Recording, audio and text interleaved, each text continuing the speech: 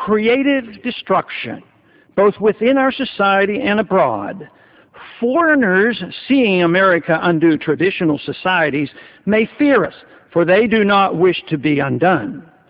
Amazingly, Ledeen continues, they must attack us in order to survive, just as we must destroy them to advance our historic mission, close quote. If those words don't scare you, nothing will. If they are not a clear warning, I don't know what could be. It sounds like both sides of each disagreement in the world will be following the principles of preemptive war. The world is certainly a less safe place for it. In Machiavelli on Modern Leadership, Ledeen praises a business leader for correctly understanding Machiavelli.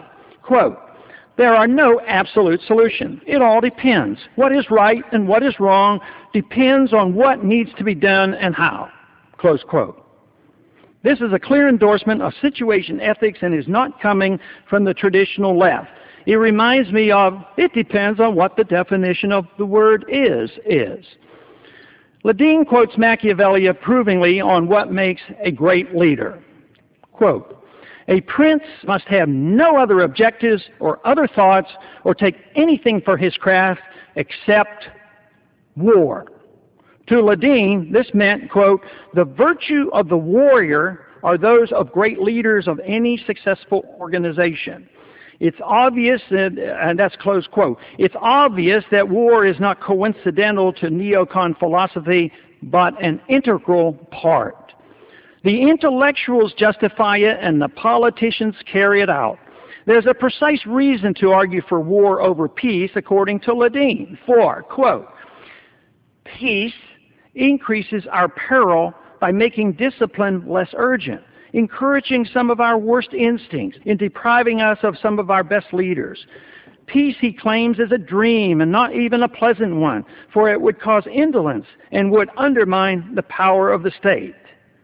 Close quote. Although I concede the history of the world is a history of frequent war, to capitulate and give up even striving for peace, believing peace is not a benefit to mankind, is a frightening thought that condemns the world to perpetual war and justifies it as a benefit and necessity. These are dangerous ideas from which no good can come.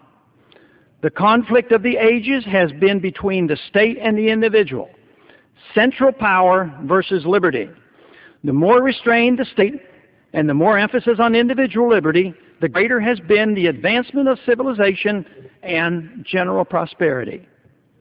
Just as man's condition was not locked in place by the times and wars of old and improved with liberty and free markets, there's no reason to believe a new stage for man might not be achieved by believing and working for conditions of peace.